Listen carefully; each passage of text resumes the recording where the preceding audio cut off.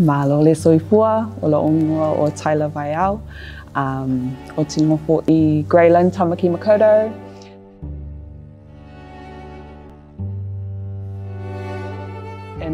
In that moment when I'm marking another woman, we are joined like taima and tila whainga, so you gotta think about it. What do you think of, like, in terms of personalities, these women gifting these tools, and in your own story, being gifted tools by a man?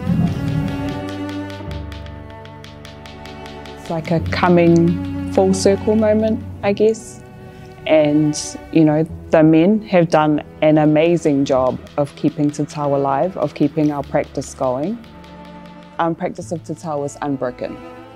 Yeah, even with the influence of Christianity, colonization, all of those things, our practice has remained a strong part of our culture, you know, through all the ups and downs. So we have to be thankful to the men, to our tufungata tatau for maintaining that practice. But I think with that history and knowing where it's come from, it also, you know, is open space for women to come back to that as well.